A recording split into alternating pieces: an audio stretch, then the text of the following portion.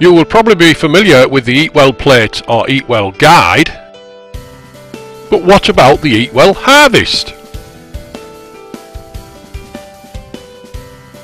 And the problems of food. Food miles, chemical residues, sustainability, free range, food waste, labelling. Man with food has many problems. Man without food has only one.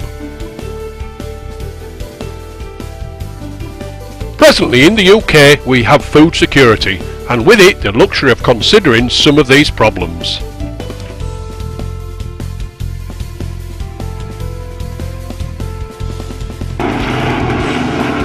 This has not always been the case, and is still not the case for many people in the world. Their only problem is where their next meal is going to come from. Some knowledge of the Eat Well harvest may help you better understand the problems.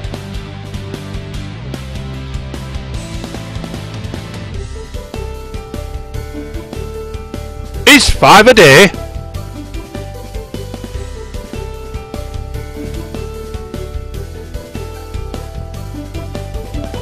Killing the planet.